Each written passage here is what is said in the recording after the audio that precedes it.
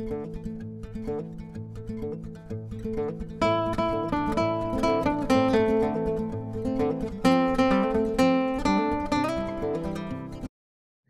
everyone, I hope all of you are doing fine. We often come across situations where our sentences go wrong. What can we do about it? Should we rely on external softwares to correct our grammar? Well, here is where I discovered an amazing package called as Gramformer. So in this video, I'll show you how you can correct your sentences using Gramformer, and I'll also show you how you can create an interface using Gradio. So without wasting any further time, let's kickstart the activity by installing Gramformer.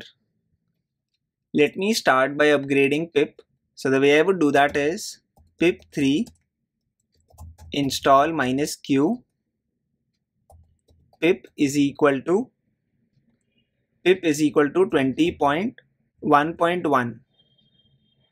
Now I'll go forward and install Gramformer as well. So let me paste in the command. Now I'll quickly run the cell. Alright, the installation is done. Let me go forward. Let me also show you something. So for that, I'll import the date module from the datetime class. So from datetime, import date. Today is date.today, and I'll print today.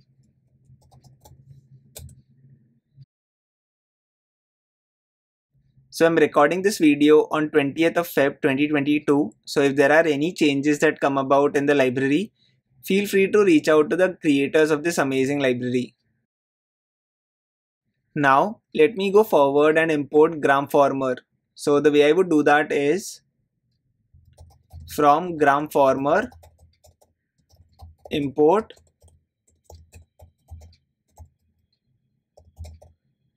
Gramformer. So this is what we have. Now firstly, I'll create an instance of the Gramformer class and save it into a variable. So I'll say gf. So I'll say gf is equal to Gramformer. And I want the correction model, which is something that you can read up in the documentation, which is basically the value 1, which is what you have to select. So when I run this, it basically downloads the Bhatt model. So now we have the Gramformer model into our variable gf. So now I can quickly go forward and correct some sentences. So let me show you the power of Gramformer. So in order to correct a sentence, all you have to do is gf.correct is basically the function that you'll have to call. Pass in an incorrect sentence. So I'll say my name are Bhavesh. So this is like a wrong statement. My name is Bhavesh is the correct statement. And I also have to define something called as max candidates. So max candidates is nothing else but how many terms you want to correct in your sentence. So given this is a small sentence, I would say max candidates is equal to 1. So let me quickly run this.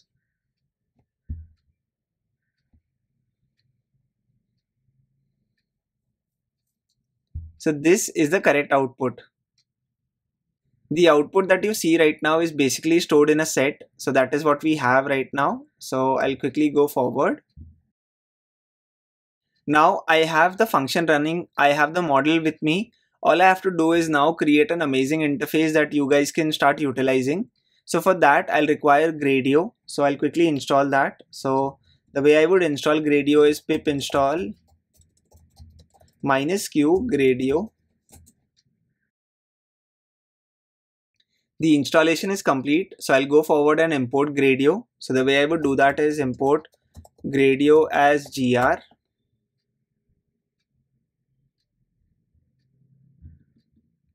Now I have to create a callback function for which I'll say def correct _ sentence.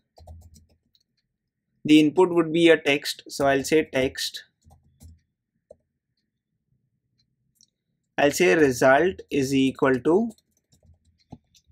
this particular variable is what I want.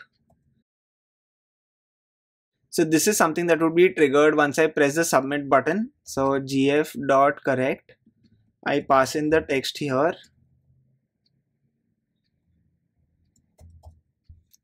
So this is what we have right now, and I'll say return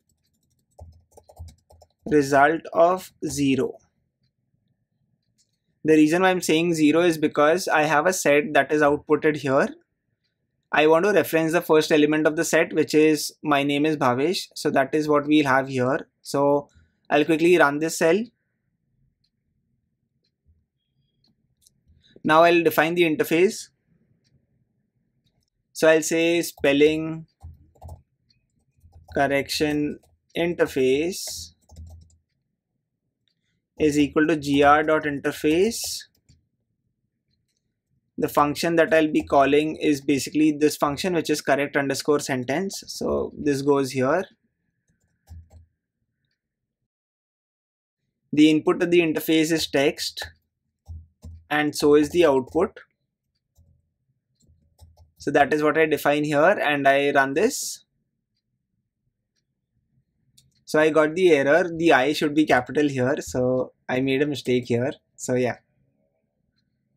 Now I have the interface up and running. I just have to launch the interface. So I'll copy this and I'll click on launch and I'll type in launch.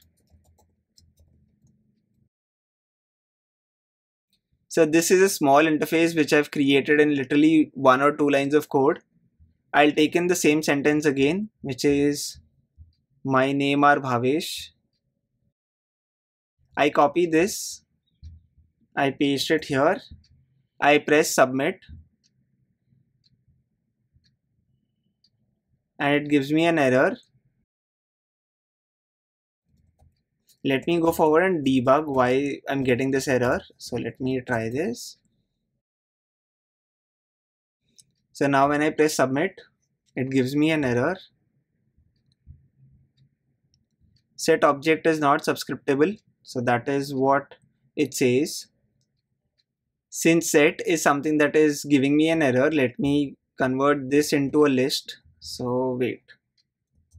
So list of result of 0 or list of result. So let me first stop this. Let me take the result and convert the set to a list. And then I'll reference the first element. So this is something that you can also do. So yeah, I'm running this. I again run the interface creation piece and I launch the interface again. Let me copy the sentence again.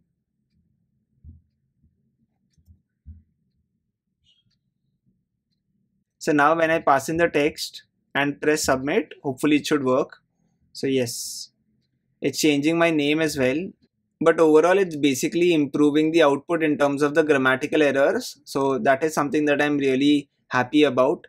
So yeah, this is a small demo that I wanted to show you in terms of how you can use Bhatt-based modifications in your day-to-day workflow for carrying out various tasks such as sentence correction, and how simple it is these days using Gradio to create an interface that you can ship very quickly. So this is all that I had in today's video. I hope you found today's video informative. If you do like the content that I post on my channel, it would be super motivating if you can press the subscribe button and also press the bell icon to be notified for amazing videos on data science and machine learning. Thank you so much for watching the video.